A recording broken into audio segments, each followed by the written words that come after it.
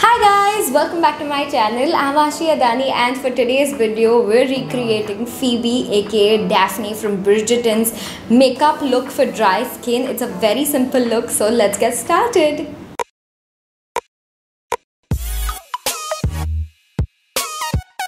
Alright, now that you guys are here, I feel like all Bridgerton fans have united over here for season 2 and I'm so pumped for it. But talking about season 1, I think Phoebe, that's Daphne, and Simon were my favorite characters. Simon is so hot and she looks so flawless. Guys, she's 26 and she easily passes off as a 16-year-old. I mean, her skin just is so flawless. So I thought we'll go through her everyday skincare and makeup routine. She has dry skin, I have oily skin, which is gonna be a little tricky because she's used lots of hydrating products, but I'm too excited to see how she goes about all this. So let's get started. So the first thing she does is not wash her face, which I find very weird because I have a lot of oil on my skin, so I tend to wash my face, but for today's video I have not. I'm just directly going to go in with a vitamin C serum. She uses a vitamin C serum as her first step. I'm using the one from Plum Goodness. This is a very nice serum. Next up, she goes in with a generous layer of her eye cream. So I'm using the Bobbi Brown Vitamin Enriched Under Eye Cream. This one is really good under your makeup. It does not crease or anything like that. It just gives like a very hydrated look under your eyes. Next, she uses a moisturizer, which I think is too much for the morning for me, because if I stepped out like this, I would look like an oily mess. But it's okay, we want her skin clearly. So the video is in collaboration with Charlotte Tilbury, which is why you'll see throughout the video she uses a lot of Charlotte Tilbury products. I don't have a lot of them, which is very sad, but I have a couple. So I'm using this moisturizer, which is from Charlotte Tilbury. It's supposed to give you like the perfect glowy base for underneath your makeup. I personally find it a little thick, which is why I don't use it very often. She goes around her neck as well. She doesn't forget it. My skin looks pretty heavily hydrated now. If this wasn't enough moisturization, she goes in with a facial oil. So I'm taking a few drops of my Rene pre-makeup glass oil. So I'm using this one because it's quite light, because it's supposed to be for pre-makeup. I am trying to follow her routine, but I'm also trying to keep in mind my skin and my weather conditions where I am. She then goes in with a frozen gua sha. So I'm trying to follow her steps. She first does this. I think I should be depuffing before makeup. My skin is already a little irritated by it. I don't know if it's the hydration. Next, she goes in with her sunscreen, which I appreciate. Very important step, of course, for everybody. I have been using a sunscreen every single day for the past month and a half, and I am really liking how my skin is behaving. Also, at the end of the day, it looks quite dewy, which I appreciate. I am using the Neutrogena Ultra Sheer Zinc Sunscreen. This one is for sensitive skin. Now, I don't have sensitive skin, but I feel like because we're putting so many products today, I want to keep my skin quite calm. I'm going to introduce you oily skin babies to a hack that I discovered a while ago and works like wonders. Just take a tissue, just one layer, and it will just take away all the oily bits and nothing else. It just won't look like an oily mess. You know, it's like when you fry something, you do put it on tissue paper for a bit so all the oil gets absorbed, and that's exactly what we did. My skin looks much better now. I'm gonna take it on my neck also because it feels a little too oily. And even in the middle of the day, if you feel like doing a touch-up, just take a plain tissue and pat it. Don't move your makeup around, don't do anything. Just pat it and let it absorb the excess oil. You could do the same thing with rice paper, which obviously does a better job, but if you can't find rice paper, use a thin toilet paper or a tissue like this one. Next, she uses the Charlotte Tilbury foundation. I don't have it, but I do know that it's a very dewy and less coverage sort of natural finish. The dupe that I have for you today is the Rare Beauty foundation. This one is way more pigmented. So Daphne dots the entire foundation on her face with her fingers, but the worst part is that she blends it with her fingers as well, which is a little icky. Like, why would I do that when I have so many tools and I don't need to dirty my hands? But I guess it gives a very natural finish, so we're gonna do that.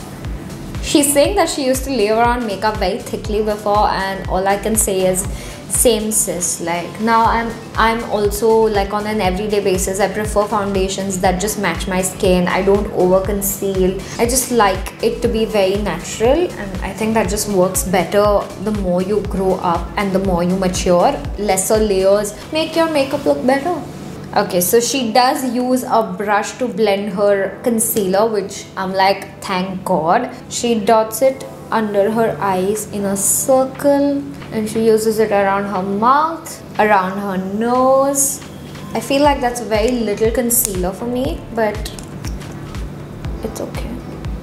Again, I'm using the Rare Beauty concealer because it just fits me so beautifully, and like it's perfect, like spot on to my skin. I also learned that she doesn't powder her under eyes, which is a big no-no for me. Like, I have to powder my under eyes. No, there's no other way to look at it. So I'm gonna do that, even though she doesn't. She doesn't take it all over her lids, but mine are quite pigmented. So I'm gonna take very little concealer, like whatever's remaining on my brush, on my lids.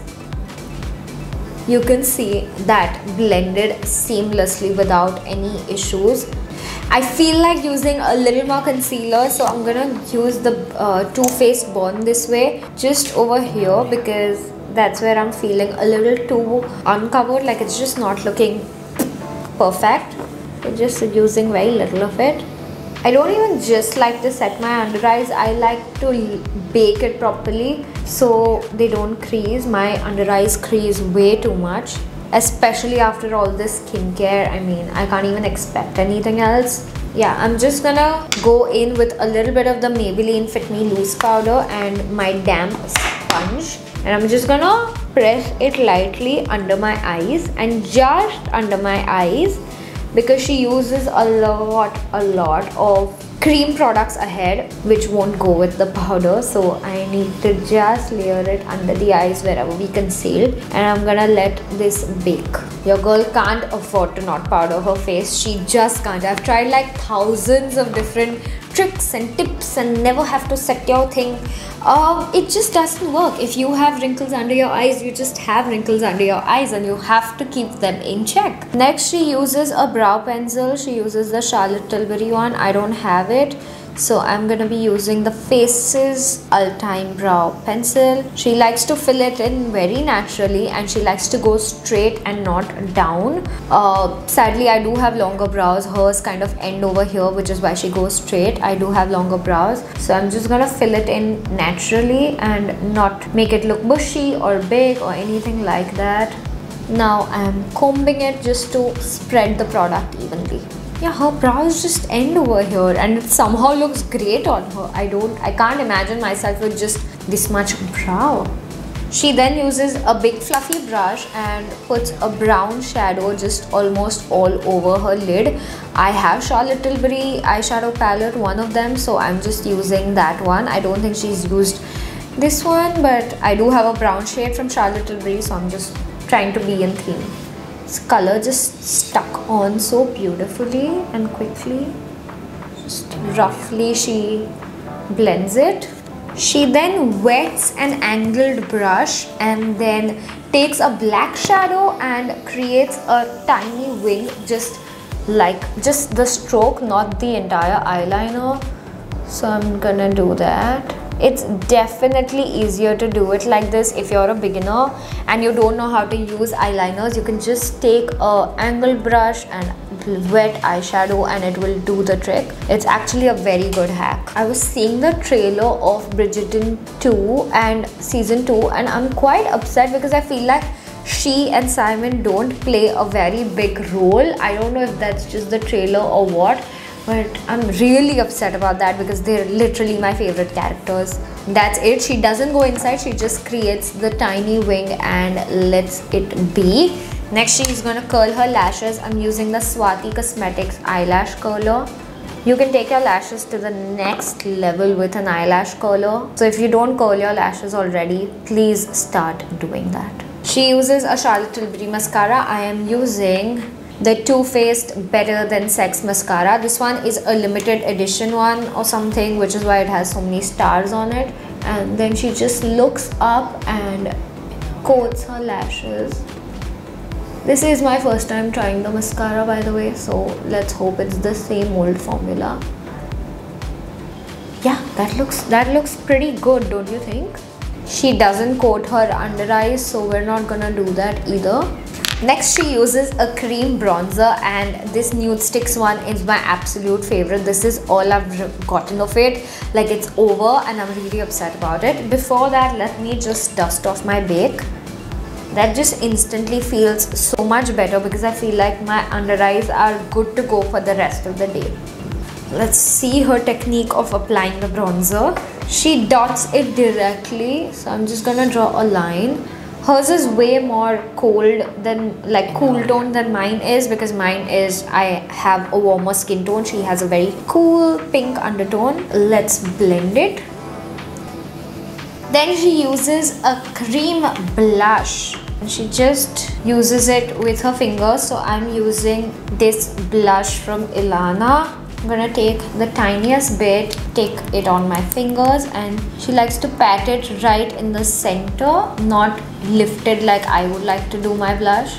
This technique will make your face look much fuller. So if you have a tiny face or a very thin face, this is where you should put your blush like she does. Like, she has a really tiny face. I would have liked it way more lifted, but I guess this works too. I guess I look a little fuller. Okay, she uses a Charlotte Tilbury lip liner. I don't have that. I have one from Primark, which is a very natural looking shade, like really natural. Like, she has something that's matching her lips perfectly. So do I. And she doesn't go in with a lipstick, but I think I really need to. So I'm using the Charlotte Tilbury Pillow Talk 02, I think. Very nude. Just doing one layer because my lips are quite pigmented. They need a little bit of color. And then she tops it up with a lip balm. So I'm using my old and trusting petroleum jelly. Ideally, I wouldn't do petroleum jelly or any lip balm. I think her lips are way more pink, so I'm gonna go in with another layer of the lipstick. Then she uncovers her freckle with a freckle pen. I don't have any freckles on my face, so I'm gonna let that be. Lastly, she uses a liquid highlighter. I'm using the Rare Beauty one again because it's kind of similar to the Charlotte Tilbury one, and she dots it directly with the tube, which is one of my pet peeves. I like to take it on my hand and do it because I feel like you have so much more control with the product that way. But I guess we're going in directly. She does the nose, she does the Cupid's bow, she does the brow bone, and then she uses the same concealer brush to blend it. I'm not gonna use this concealer brush because I don't like it. I'm gonna use another concealer brush. So with the Rare Beauty one, you can't let it dry because then it forms this kind of a patch. You really have to blend it immediately, which is why I like using my fingers and probably a sponge. I did it her way, it didn't work for me, so let me just do this my way for once. I know it will work better, so I'm just using the other side of the sponge and directly placing the product like this and blending it at the same time. You can see that works much better. Probably the Charlotte Tilbury one works how she's made it work, but this one wouldn't. I don't think I would use a finger as well because that would lift this product. There we have it. We have the highlighter on now. I really am not a fan of the highlighter, the Rare Beauty one, because it just dries to a matte, which just feels a little weird. She then opens her hair, does her hair, and doesn't set her makeup, which is a big no-no for me.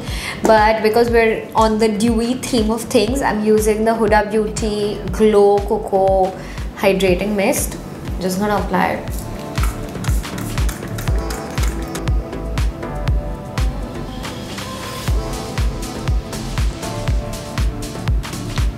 Okay, you guys, I'm obsessed with how this makeup looks. Like, my under eyes, I'm glad I said them because they would be creasing. The rest of my face looks super dewy and juicy, and I really like it. I don't think I will be able to wear this outside if I'm traveling without AC or going to a place that only has AC, especially with a mask on right now.